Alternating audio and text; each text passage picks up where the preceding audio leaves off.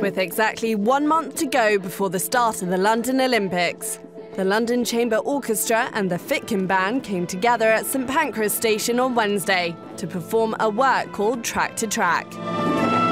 The piece draws inspiration from the 6-minute journey of the train shuttle service between St Pancras and Stratford International, which throughout July and August will be renamed the Javelin Train.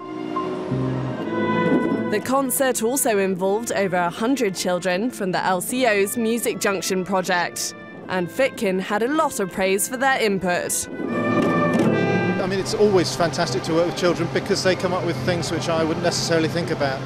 And what's really nice about this project is that it's not just that there's an educational aspect bolted onto this project. They're right at the front of it. They wrote the music which then I used, and I took elements from them to come up with my own piece. So that's brilliant. Stratford International's directly adjacent to the Olympic Park, and the Javelin train service will transport athletes, workers and the media from central London to the Olympic site and back. The LCO and Music Junction musicians boarded the Javelin train at St Pancras before making the 6-minute journey to Stratford.